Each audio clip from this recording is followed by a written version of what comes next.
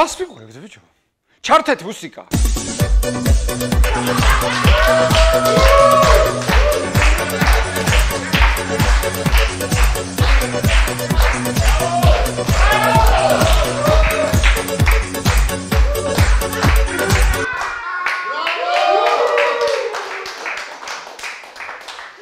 გავქნა ძმაო, ხო თქვი? კუმანი თუ გაუშვეს, ვისეკვებ მეთქი. აჰა. ხო შევასრულე ჩემი სიტყვა ძმაო. ბიჭო, ეს კუმანი კი გაუშვეს, მაგრამ რა აზრი აქვს? აი ვინც გინდა დანიშნულ, ფეხბურთელმა თუ არ ითამაშა. რა აზრი აქვს მითხარი? გოლს ვერ იტანენ. დაცვაში ვერ დგანან. არაფერი არ გვეშ. ბავშვთა ფეხბურთში უნდა ჩადოს ბარსელონამ ფული. არადარ რო იყო ბიჭო? ჰა? ინტერს, ვესტჰემ იუნაიტედს, ლივერპულს უგებდით. იმის დედავად. ბიჭო, ვიღაცაზე ხომ აქვს მე ეს ნათქვამი?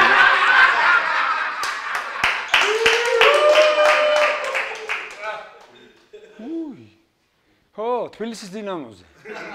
ხო, ბიჭო, ხო ოცნებობდით ნეტა ბარსელონას დონემდე, როდის მივა თბილისის დინამო. აჰა! აი!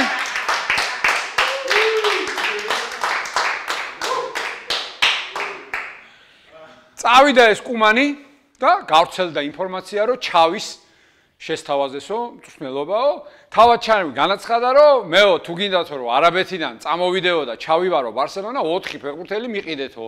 ოლმო, კუნდე, ჰალანდიო და პოგბაო.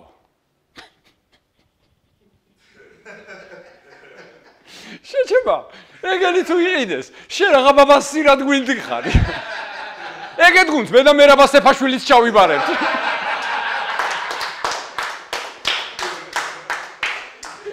თქვა რა გამაცინებდა ახლა.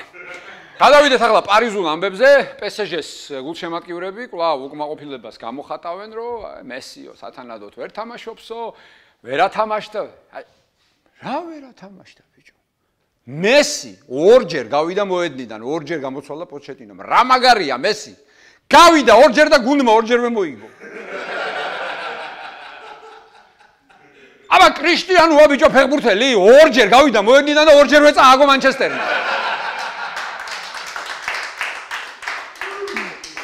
იტყვით ხოლმე თქვენს რა, ჩავის არ იყოს. ხო, კიდე PSG-ზე გავრცელდა ინფორმაცია, რომ სერხიო რამოსიო ტოვებსო კლუბსო. თან ისე რომ 4 მილიონსაც გადაუხთიანო. ესე იგი რა, ამ კაც ერთხელაც არ უთამაშია PSG-ში და რა ფული იშოვა, რომ საღოლ ძმაო შენ რა. ასე უშრომველად საფრანგეთში კაცმა ფული იშოვოს, გრაფ მონტე კრისტოს მერე მე არავინ არ მახსენდება ძმაო. ხო, რონალდო ვახსენე და გავრცელებული ინფორმაციით კრისტიანო რონალდო ტყუპებს ელოდება. ძალიან მაგარი ამბავია, მისალოცი ამბავია. მოკლედ 4 შვილის შემდეგ კიდევ 2 ეყოლება. ხედავთ? ხედავთ სად? ჰა? საიდან ამოატრიალა? ჰა? ოქროს ბურთებში ვერ აჯობა იმას. ბაღნებით მოუგო. მოუჯოკრა. აბა ამერიკიდან გვაქვს ასევე სასიხარულო ინფორმაცია. გოგა ბითაძეს ინდიანა პეისერსმა კონტრაქტი გაუხანგძლივა.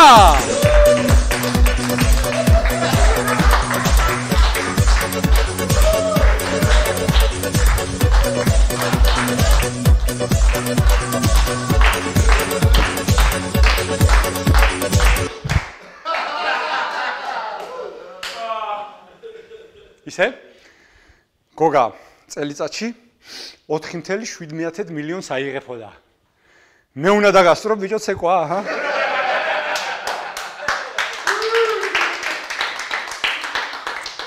რუმინეთში ჩოგბურთის საერთაშორისო ტურნირზე ქართველმა ჩოგბურთელმა ეკო გორგოძემ წყვილებში ირინა ბარასთან ერთად მოიგო ტიტული. მარიამ ბოლქვაძემ კი საფრანგეთის ტურნირზე წყვილებში სამანტა მარისთან ერთად მოიგო ტიტული. გილოცავთ გოგოებო, ძალიან მაგრები ხართ, რა უნდა გითხრათ ახლა მე? გუნდურში მოკლედ თქვენი წყალი გადასხმოდეს საქართველოს საფეხბურთო ნაკრებს ეროვნულს. ინდივიდუალურში კი თქვენ გადმოხსმოდეთ ძუდოისტების წყალი.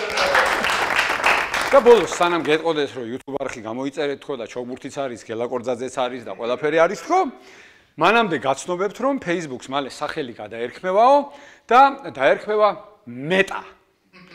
ხო და მე იმედი მაქვს რომ ამ ცვლილების შემდეგ ჩემი 100,000 გამომწერი მეტად გაიზრდება. აი, თქვენ კი ჩემო ერთგულო მაყურებელო გამოიწერეთ ლიდერ სპორტის YouTube არხი, იქ გელაკორძაძეც არის. აბა.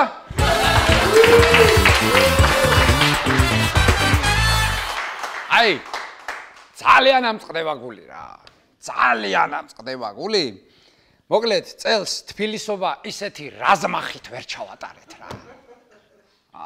მე ისეთი ოთარა შევარცხვილე, ვინც ყარაჩოხლებზე არის ლაპარაკებს, ყარაჩოხელები დამაკლდა ამ თბილისობაზე ხალხო, დამაკლდა.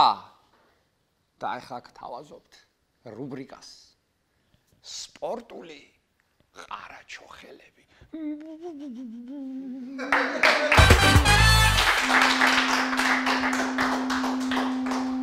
ოთარს გაუმარჯოს. გაუმარჯოს. უკაცრავად. გაუმარჯო. დავიწყოთ ოთარ. მე დავიწყებ ბიჭებო. მოდი ბიჭებო. ჭალის გვრიტებო, მარგალიტებო. ეს იმ ბარსელონას გაუმარჯოს, რომელიც თავის დროზე თავის ტიკი-ტაკათი თელ მსოფლიოს აზანზარებდა. ახლა კიდე რაიო ვალეკანოს და ალავესის ტიკი-ტომარა. გაუმარჯოს, გაუმარჯოს. ჯიგრის ყაურმებო. მოდით PSG-ს და დორტმუნდის ხის კენწეროზე შემომჯდარ იმბაპეს და ჰალანდს გაუმარჯოს. რომლებიც ერთმანეთს სიყვარულის თვალებით უყურებენ და ფიქრობენ ნეტავ პერესმა მალე შეგვა ერთოსო. გაუმარჯოს. გაუმარჯოს. მოდი მეც ვიტყვი ჯიგრებო. მოდი საქართველოს ნაკრების იმ ნიჭიერ ფეხბურთელს გაუმარჯოს, რომელიცა რომა შარდეზე დგას და სიგარეტზე ცეცხლი უკიდია. რეასა მოვეტუტუც. ოკეი, მაშინ არ გაუმარჯოს. ეგრე ვახოჯან, ცოტა ტრაკოჯან. ახლა კი მოდით ბიჭებო, იმ რონალდოს გაუმარჯოს, ფეხბურთშიც და პირად ცხოვრებაშიც დუბლს რომ ასრულებს და მალე 2 ტყუპი ეყოლება. გაუმარჯოს. რონალდოზე გამახსენდა. მოდი ეს იმ მადრიდის რეალს გაუმარჯოს. რომელიცა რომა ჩემპიონთა ლიგას 3-ჯერ ზედიზედ მოიგებს და მერე სახლში მაინც მოლდოვის შერიფთან წააგებს. ეს იყო ხუმრობა ციკლიდან, საიდან მოუარა გიჟმა ოთარა ტატიშვილმა მადრიდის რეალსა. გაუმარჯოს. რამაცინებს ძმებო. დაუკარით მაგის დედავატირე უწვლელო ბარსელონა. გაუკარით. ბიჭებო, დამეხმარეთ. მოდი ერთად შევძახოთ. ჩავი. გადმოდი. მე მგონი ეს არ გადმოდის ბიჭო. ოთარ, გიჟვაჯა, დაწყნარდე. შენი ბარსელონა, მალე ჩავის თუ არ ჩავაბარო, ეს ბიჭი მოკვდეს. შენს გულს ვენაცვალე რა. ბიჭებო, მოდი, ჩვენს ქვეყანას მივხედოთ. ეს იმ ჩვენ ოლიმპიურ ჩემპიონ რაშა ბექაურს გაუმარჯოს, რომელიც რომა სასტუმროს ოთახში ძიუდოს დედოფალთან დარია ბილოდიდან განმარტოდა და ჩიტო გორიტო ამღერა.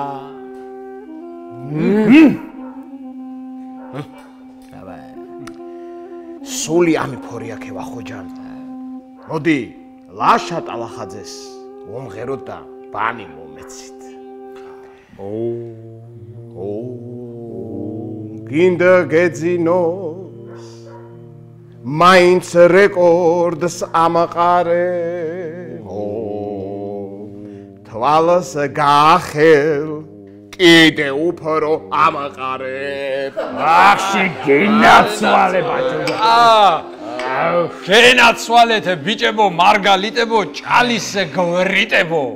კიდევ ბევრი გვაქვს სამაყო. მარა აბა ძიუდოში გონახეთ ვინავა. აბა რაგბის თამაში გონახეთ ვინავა. აბა თავისუფალ ან ბერძნულ რომაულ ჭიდაობაში გონახეთ ვინავა. აბა ხანდახან ჩოგბურჩიც გონახეთ ვინავა. აბა კლავჭიჩი როცა გინდა გონახე ვინავა. აბა ფეხბურთში გონახე ვინავა. ოე ვირო რასაროშავ. I am sorry. რა ფეხბურთი ხალხო? კოსოვო გვიგებს, შვედეთი გვიგებს, აგერ კლაქსიკმა ფარერებიდან მოგვიგო. გვიშველე კეცმა ვიღუპებით. წავედი მე თავი უნდა მოვიკლა რა. ოდია. კენა ანჩელოტი ხო არა ხარ მეორედ რომ მოხვი.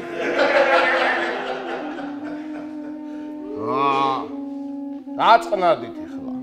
რაღაცა გვეშველება. ვახოჯან, ცოტა ტრაკოჯან. მოდი ეს იმ საფეხბურთო აგენტს გაუმარჯოს. ჩვენს ხვიჩა ყარაჩოხელიას ევროპის წამყვანი ჩემპიონატებისკენ მიმავალ გზას რომ გაუნათე. აშე გენაცვალე ბაჩოჯან, სული ამეტირა. გული და მემდუღრა. აი ეხლა სპორტის უსტაბაში მყავს გაგზავნილი ყაზანში რუბინის პრეზიდენტთან. პასუხს ველოდები. გიჟუა ოთარს ვახლავა. აბა აგატული გჯან. რაო რუბინის პრეზიდენტმა. რაო გიჟუაჯან და ისაო, ესაო, თქვენი დიდი ხათრი ვარ, მაგრამ არაო. ვახმე მაშ არაო? არაო გიჟუაჯან, არაო. სულ არაო? არა. გადი აქედან მომწყდი თავიდან.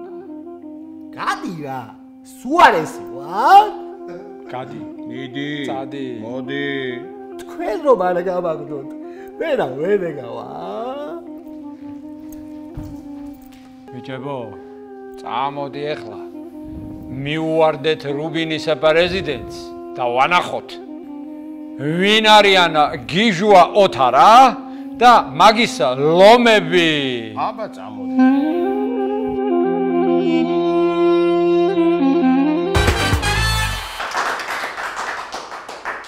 რაღაცა აუტანელი სიმძიმე ვიგრძენი სტუდიაში. ეხლა ეს უნდა გავამსუბუქო როგორმე. სტუმარი უნდა მოვიწვიო, ჟურნალისტი, ტელეწამყვანი, დავით გორგილაძე. ას დავიწყო, საკუთარ ხარ. უცებ, ამსუბუქდა. რავი, როგორც გინდა. მე უკვე ჯეირანს თამაშობ, ხო იცი მისალმე. ეს იგებ ხოლმე? ყოველთვის ვაგებ, იმიტომ რომ ყოველთვის ესე ვაკეთებ და მიხვდა ყველა. კაი, მოდი ახლა მოგაგებინებ. კარგი. ჯეირანი. არ შეიძლება, ზედმეტად მინდობი კაცი ვარ. კაი, არაუშავს. როგორ ხარ, მითხარი? გადასარევად, სუბუქად, ხან მძიმედ. ხან მძიმედ, ხან სუბუქად. უმეტესად სუბუქად. უბრალოდ სუბუქად. ეხლა რა არის, იცი, პირველ რიგში შენი პატივისცემის ნიშნად ჩავიცვი ქონიასპორის მაისური. მითხრეს რომ აი თავგადაკლული ფანიაო 87 წლიდან. 87 წელი. მაგ დროს ხო აკონკრეტებენ ხოლმე ხო, შენ ბარსი 87 წლიდან მქონია სპორის. არსებობდა ნეტაგონია სპორტი. ალბათ ძალიან ძველია. გერბზიდან არის? გერბზე არ წერია? 1922-ო. მაპატიოს ქონია სპორტის. შეგაცნო, არსებობდა, რა თქმა უნდა. ეს ლევან შენგელია მაჩუკა ეს მაისური. მაშინ ქონია სპორტში იყო. აბა რა. ახლა სანამ დავიწყებ ჩემთან საუბარს, რაღაცა მინდა რომ ჩემი აზრი გითხრა, შენ მომისმინე და მე მითხარი. ხო, ეს სამი მწერალი მინდა გავიხსენო. პირველი მწერალი არის მონღოლი პროზაიკოსი, ჟურნალისტი, დონროვ ნამდაგი. მე ხუთეულში მყავს. ხო. ხო, ანუ მაგიტო მაინტერესებს შენი აზრი.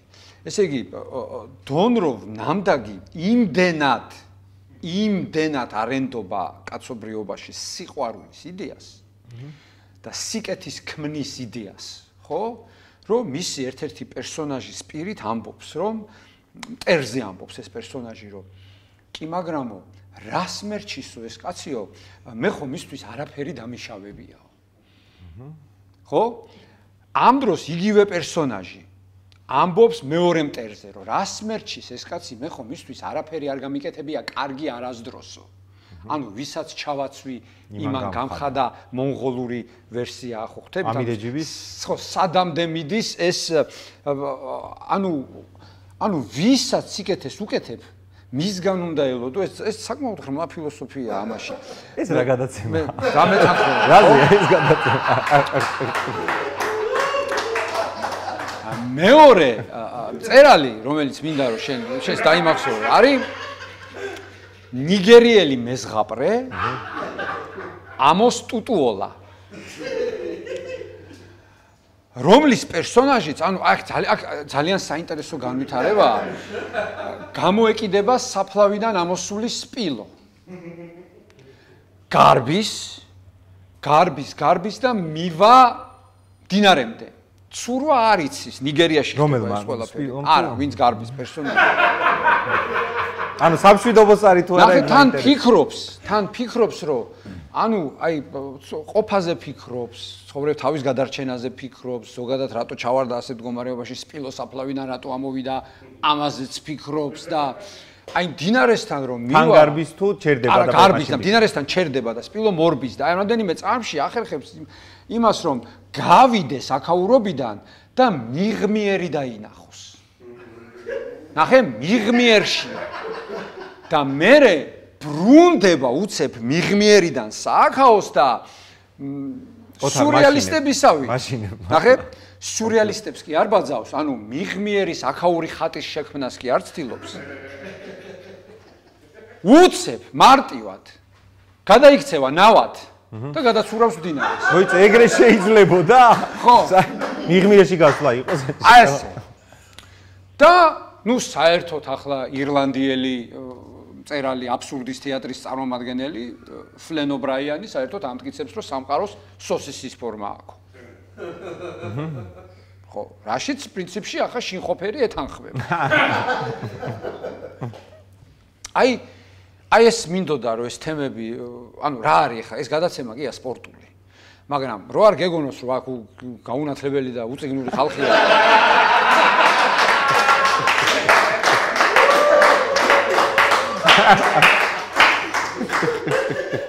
ანუ აქ ბიჭები ვკითხულობთ და ანუ ჩვენ მიერ წაკითხული სამივე მწერალი გავიხსენე.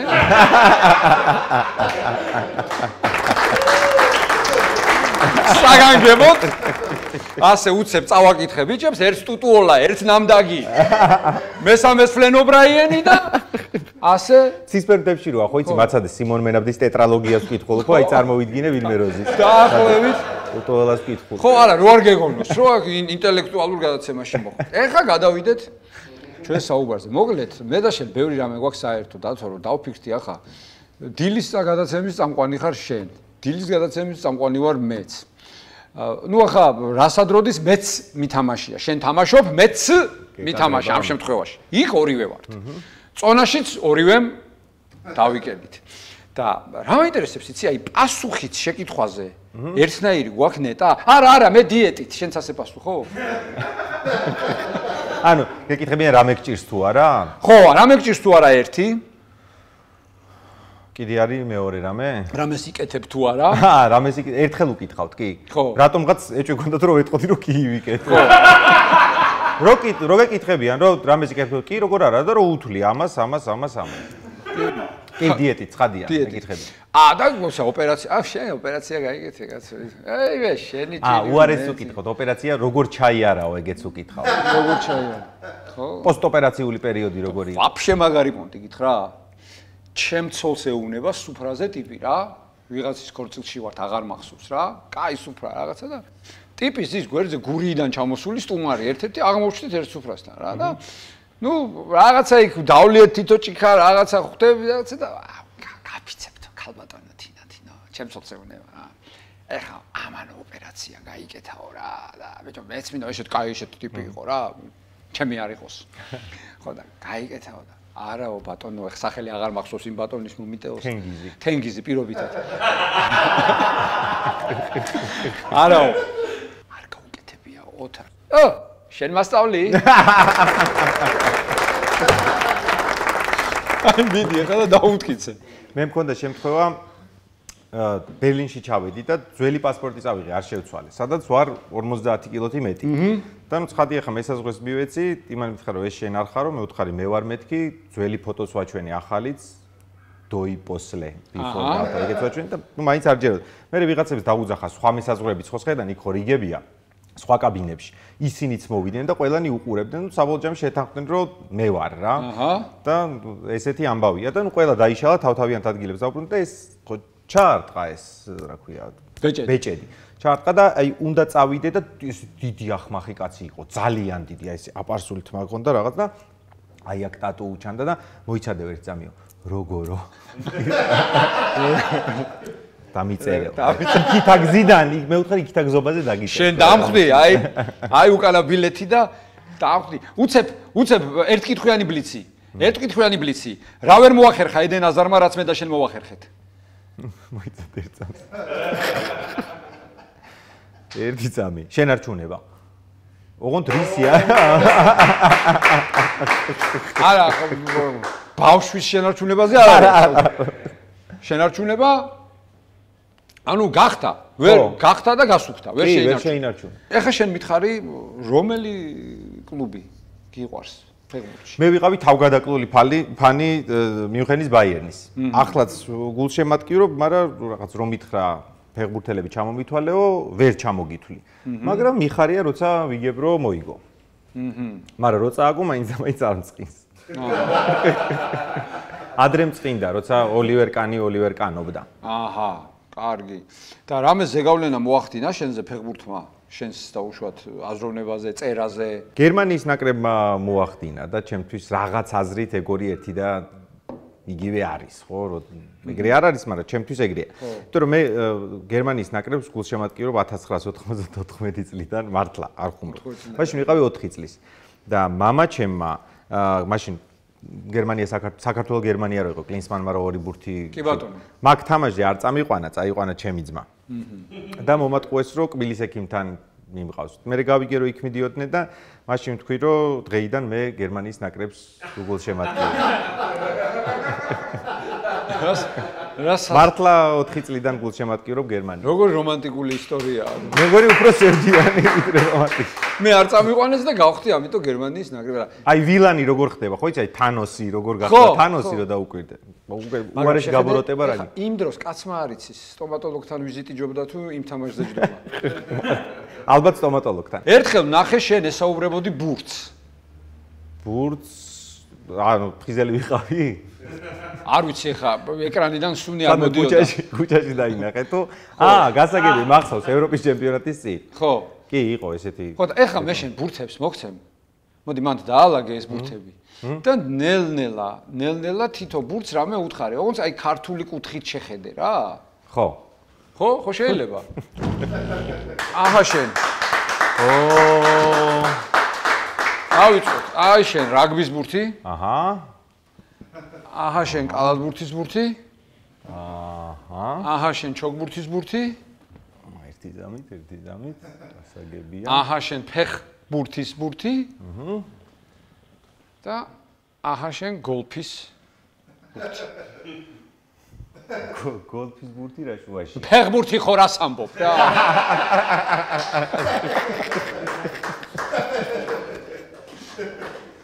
და რა ბურთებს უნდა ვესაუბრო? ხო, რა, მე ქართველი კაცი ელაპარაკება ბურთებს. აი, თუ კიდე თვითონ ფრაზა უთხარია, რას ეტყოდი ფეხბურთის ბურთს, რაგბის ბურთს, ჩოგბურთის ბურთს, კალათბურთის ბურთს, გოლფის ბურთს. ფეხბურთის ბურთს. კაი. რამდენი გინდა კარში რო წახვიდე?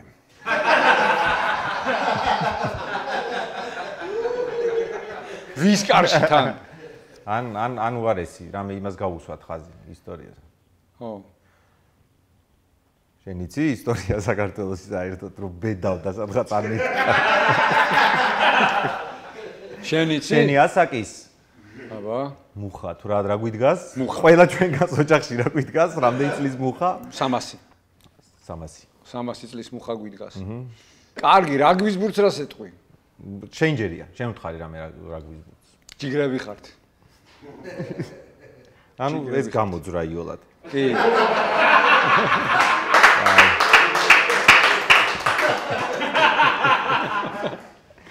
კალათბურთი. ყოჩახ შერმადინი.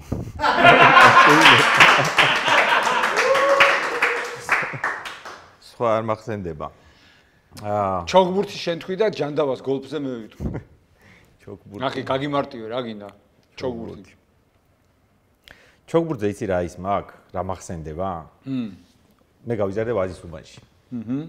და ჩოგბურთი იყო ერთადერთი სპორტი, რომელზეც ამბობდნენ რომ დიდრული სპორტიაო. და მაგას ყველგან ამბობენ.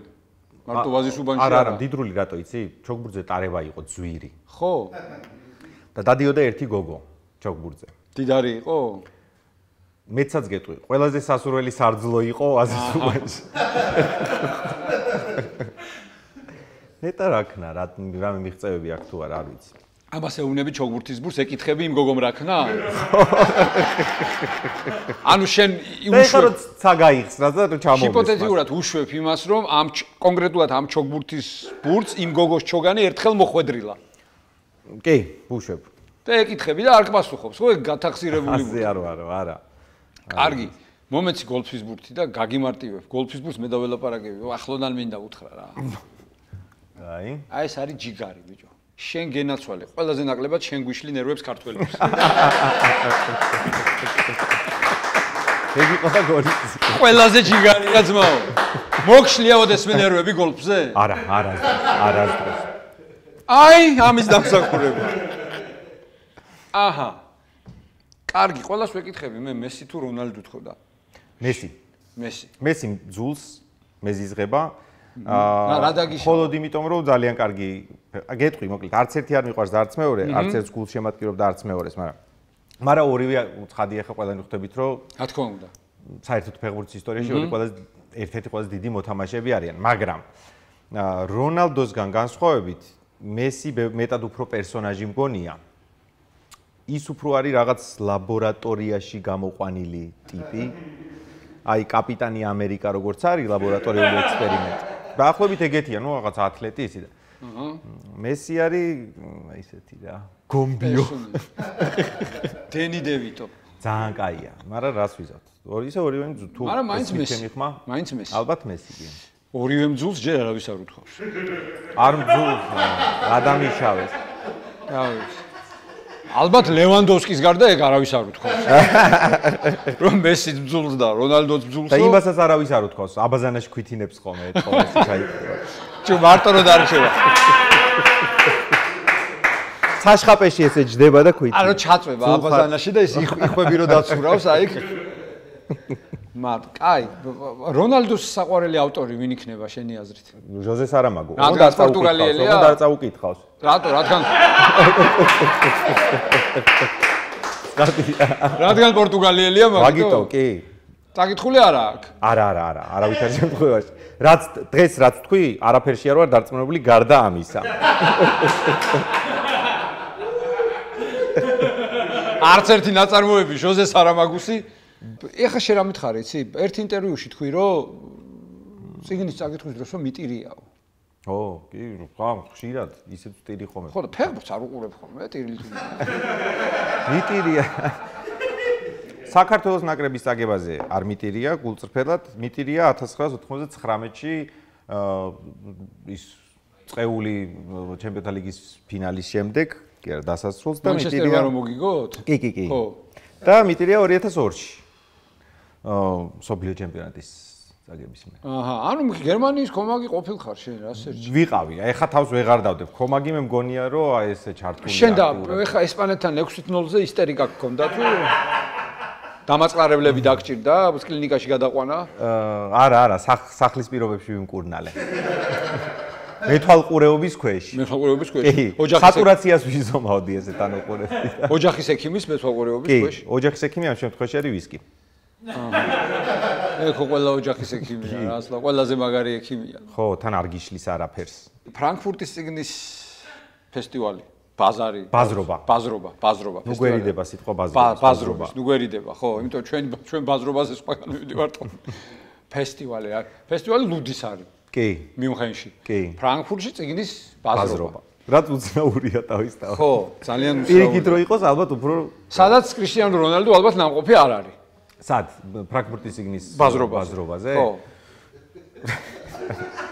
ანუ ამ კაც არ ვერჩი არაფერს, მაგრამ არ არის. არ არის.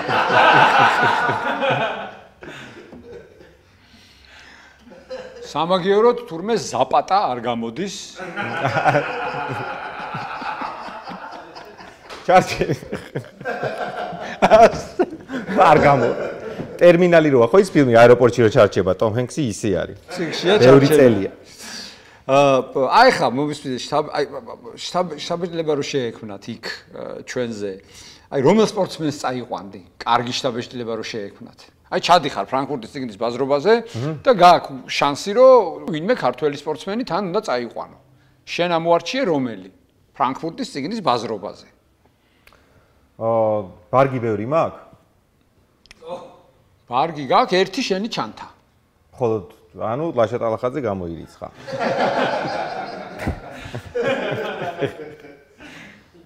კაი, ვის წავიყვანდი და წავიყვანდი კინკლაძეს. კინკლაძეს. ბატონო. წარმოიდგინე რომ ფეხბურთელები არიან პარალელურად მწერლები. აი რომელი დაწერდა კარგ ნაწარმოებს, როგორ გონია, აი რომლის ნაწარმოებს წაიკითხავდი? ვინმე? კრიშტიანოს დავანებოთ თავი გეხვეწები აღარ იცი რა, კარგი მწერალი რო იყო, არ არის აუცილებელი რომ კარგი მკითხველი იყოს სხვათა შორის. მაგრამ კრიშტიანოს ეს არ ეხება. კი ბატონო.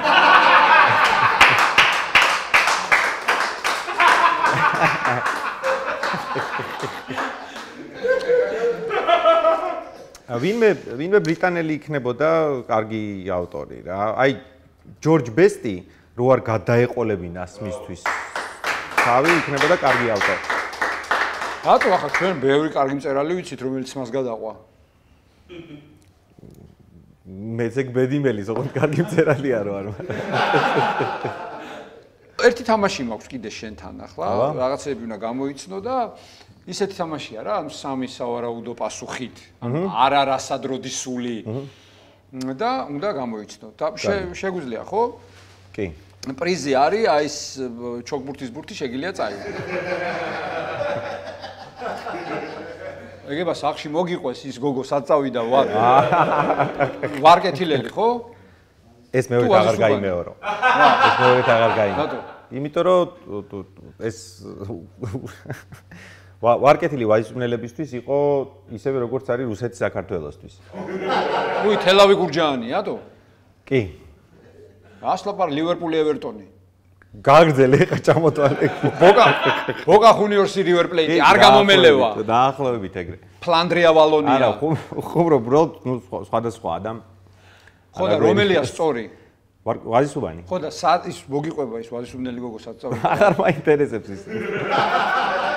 არც თავის დროზე არ მაინტერესებს. რატო ბიჭო წიგს დაწერ? სხვა თემებიც მაქვს ჯერჯერობით რიგში, რომ ამაზე არ წერო. აი ისე რომ გამიჭირდება იდეებში. რატო შვენიერი, აი ეხა გამახსენდა ტიბორ ფიშერი, მეშხوارმეშლება ბრიტანელი მწერალი, კოლექციური ნივთი აქვს, ესეთი რომანი, სადაც ერთი ნივთი ყვება მოყოლებული საუკუნეები რომელ ოჯახში მოხდა და რომელ ოჯახში რა ნახა. ესეც იმ ჟანრიდან არის ხო, რომ ინტელექტუალური. არა, ეგ მე მაქვს წაკითხული ესე. ეგ ბავშვობაში ბებიაჩემმა ძალით წამაკითხა. ხო და ეს ბურთი რას მოგიყვება რა იცი? კაცმა არის, კი ბატონო. ეგება და გაბრიელა საბატინისაც მოხვედრია, ბიჭო, ჩოგანი რა იცი? მართლა ისეთი ბურთია? მე რა ვიცი, წაიღეთ ხო გეუნები პრიზით ხო და მე არ მელაპარაკება და ეგება პრიზად რო წაიღებ მოგიყვეს რაღაცა. კარგი, დავიწყოთ. უნდა გადაგეკდოთ ხო მე მქონი და მატანთ. აი, კი ბატონო, წავიდე. ხო, იმიტომ რომ ჩოგბურთის ბურთი ხო პოლიეთილენივით არის, ანუ საუკუნეები არ იშლება და გვინდა რომ ჯობია ჩემთან არ დაიშალოს. ჩემთან არ დაიშალოს. შეკითხვა ნომერი პირველი ბუმ. 1998 წელს სოფლიო ჩემპიონატზე ჯგუფიდან გასვლის შემდეგ რუმინეთის ნაკრებმა კოლექტიურად ეს გააკეთა. პირველი, მოედნის ცენტრში იცეკვეს ბოშური. შეიღებეს თმა და ბუქარესტის სამიც გამოუცხადეს ბოიკოტი. ამ სამიდან. ბოშურს არ იცეკვებდნენ, იმიტომ რომ ზემეთად მარტივად მეჩვენება. თმა შეიღებეს რა მგონია ასევე?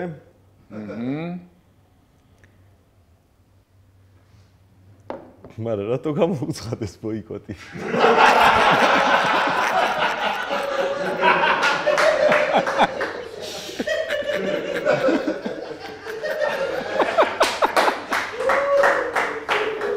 ანუ იდეების როგორი ნაკლებობა იყო გუნდში ხო ხდება? მოდი დავქნათ, ბიჭებო გუნდში თუ გავდივართ, მოდი 3-იც გამოუცხადოთ ბოიკოტი. გასახდესი რო ამბობს ერთი, ბიჭებო. მოდი ბუქარესტის 3-იც ბოიკოტი. რა ვიცი, მაგრამ იზამდნენ. ხო, და მე რომელი დავაფიქსირო ეს მითხარი? მესამე. ბუქარესტის 3-ის. და ეგ რომც არ იყოს სიმართლე, მაინც მინდა წყლის სიმართლეა და და ეს ჩემია ყველა შემთხვევაში. მაგე აინტერესებს ვაზისუმნელი გოგოს ამბავი. არაო, ვითომ ხო, ჩაგითვლი, მაგრამ რეალურად თმა შეიღებს. თმა შეიღებს. კარგი. არა, ისე ვთქვი, თმა შეიღებს, მივხვდი რომ არ იყო. რეალურად ხო თმა შეიღებს კაცო. ინდოეთში კიდია კითხვები? ხო, რა თქმა უნდა. რატო არ მოგეწონა? გავერთოთ ცოტა, რა გინდა? მომეწონა ზა. ინდოეთში არის ასეთი სახელმწიფო, ჰინდუსტანის ნახევარკუნძულზე. რეგულარულად ტარდება ძროხის ნეხვის სროლის ჩემპიონატი. არ გამოურიცხავ. ჭადრაკის ფიგურებით ჩხუბი. ასევე არ გამოურიცხავ. ხორთუმჭიდი. არც ამას არ გამოურიცხავ.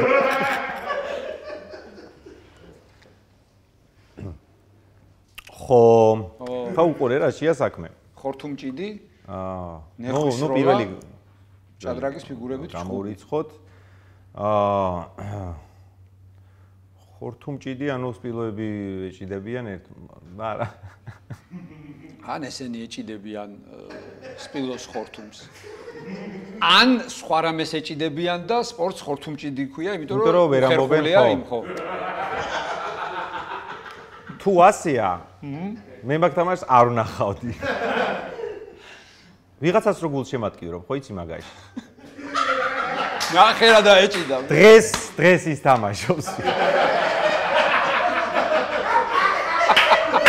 და მაგ თავარი იცი რა არის? მაგ თელი მუღამი იცი რა არის, რომ ის იმას მოუგებს რო ეტყვი, ერთ ცნობილ ქართულ შესატყვის ვერ იმას იზავ. რო არავის. კაი გეშე. მაგ შემთხვევაში. ბიჭო რა მაგრა გაშალე თემა. დავიბენი. მეორე იყო ჭადრაკის ფიგურებით ჩხუბი, ხო? ხო, დიდი ფიგურები უჭირავთ თუ პატარა ფიგურებს ესწრიან. სავარაუდოდ ისინი ალბათ ლაზიერი. ან კუ. ან პაიკი რა. ან ცხენი. ან ცხენი. ეტლი, რა ვიცი. მეფე. იყოს მესამე ხორთუმჭიდი. ხორთუმჭიდი. ანუ შენ მაინც წახვედი რომ აი ეს დღეს ის თამაშობ. კარგი. ნუ ეხა გასაგებია რომ ვერ გამოვიცანი და სწორი პასუხი არის ჭადრაკის ფიგურა. ძროხის ნეხვის სროლა. ვერცეგ ვერ გამოვიცანი. ძროხის ნეხვის სროლა. სრულიად ლუზერი ვარ. ჩოგბურთში როგორ ხარ? გადასარევა. უიმბლდონის მოგების შემდეგ ნოვაკ ჯოკოვიჩი აი, ყველაფერი შეიძლება რო ქნას მაგან. ჰაეროვან კოცნას უგზავნის დედოფალს აკეთებს ფედერერის პაროდიას, ანუ აჯავრებს. ბალახჭამს. მე რა ვიცი. იცი რა, ბალახი ჭამოს.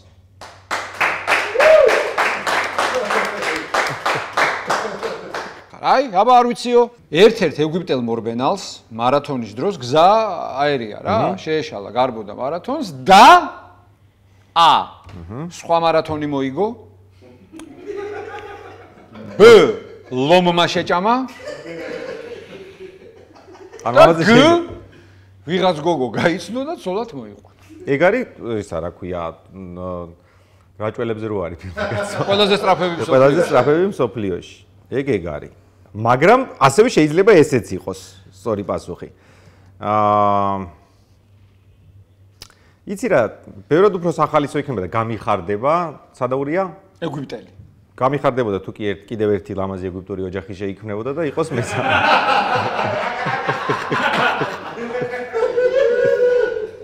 გაინტერესებს სწორი პასუხი? ალბათ მესამე? სხვა მარათონი მოიგო. ანუ ტიპი რომელზეც რეგისტრირებული არ არის. ვიღაცებს შეუერთდა და ის მოიგო. და ფინიშზე რომ მივიდა, ამას უხარო და მოვიგეო და საჯები გამოყდე. ესო ვინ არისო?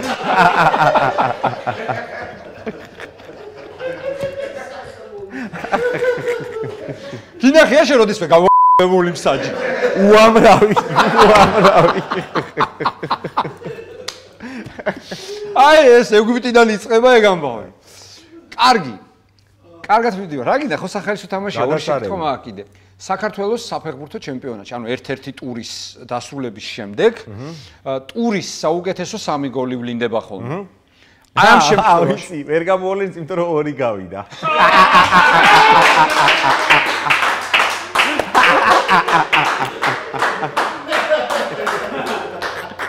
და ერთი ეტყობა ისეს ხეს მომდევნო ტურიდან ავიღე. ოვერდრაფტი ჩართეს. ოვერდრაფტი ჩართეს და იქიდან კარგი. ანუ ამატებენ რუბრიკას ისტორიაში გატანილი საუკეთესო გოლი და იმას რო აკეთებს. ანუ ეს ვადამდელი პასუხი იყო. ხადია. ხო. და ბოლო შეკითხვა მაქვს ასეთი, მოკრივე ტაისონ ფიური, იცი? როგორ არ ვიცი რა.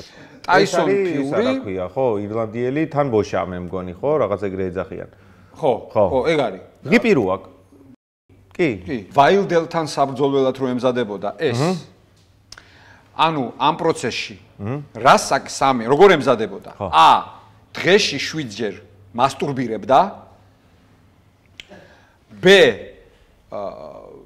პოლიტიკოსების დებატებს უყურებდა და გ დიდ სახლს ალაგებდა დღეში 2 ჯერ. ანუ უბორკას აკეთებდა დღეში 2 ჯერ.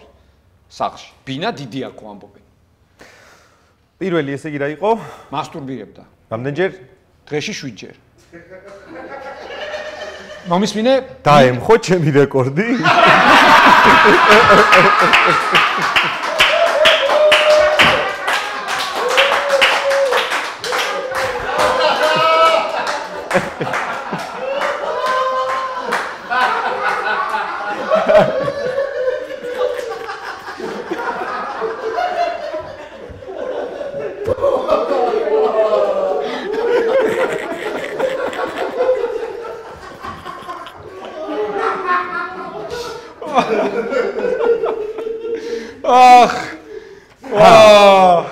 ეს შეუძლებელია, ამიტომაც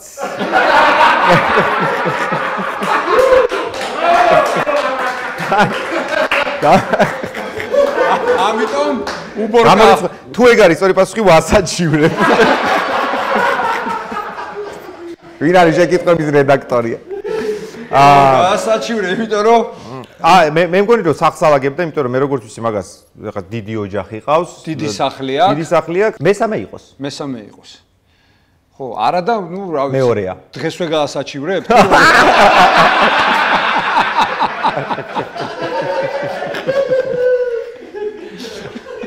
ეხა რო ვასაჩივრებ და საოლქო კომისია რო არ მიდასტურებს ყველცი. აქცია რომ მაგარი.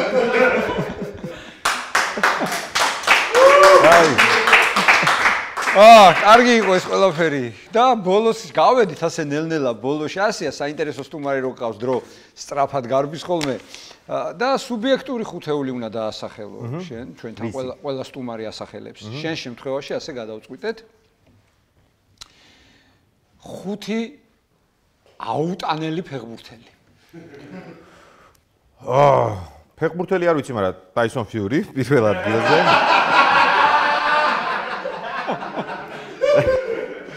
ტაისონ ფიური იყოს თამაშობდა ეგ ბავშვობაში თამაშობდა კარგი ეგ იყოს მოდი უკონკურენციო იყოს და ეგ იყოს გარე თამაშგარე ეხა ხუთი ფეხბურთელი ნუ იბრაჰიმოვიჩი ცხადია ბიჭო აი ხავ ნანოფ რო არ მოვიძიე ფეხბურთელები რამდენჯერ ამასტურბირებენ რომ უფრო ადვილი ყოფილიყო შენთვის აუტანელების დასახელება იყოს იბრაჰიმოვიჩი მოგონ თუ დადებითად ხო აუტანელია რა თქმა უნდა ჩემთვის კლინსმანის აუტანელი იყო ორი გოლი რო გაგვიტანა კაცო რა მესმის იბრაჰიმოვიჩი კი ბატონო მეორე იყოს ოლივერ კანი იმსახურებს ზიდანი ცხადია ჩემთვის ერთ-ერთი ფავორიტი გაბრიელ ომარ ბატისტუტა აი ახლა მოდი ვიფიქროთ მეხუთე ადგილზე მოდი მე ვიქნები ისეთი პატრიოტი კაცი და აუტანელია იმიტომ რომ აი ესეთი ნიჭიერება ესეთი მაგარი ესეთი ნიჭიერი და ესეთი აუტანლად ზარმაცი გიორგი კინკლაძე მოკლედ ეს იყო დავით გორგილაძის ხუთეული გამოიცანით და მოიგეთ მეგობრებო პრიზები ძალიან დიდი მადლობა მინდა გითხრა რომ გამონახეთ რომ მოხვედი ძალიან ბევრი საერთო მქონია მე და შენ ხო ხედავ ისიც აქეთ იქით აბა ასეა კი არა ტაისონ ფიურისთან აღმოვაჩინებს გავსევები დავით გორგილაძე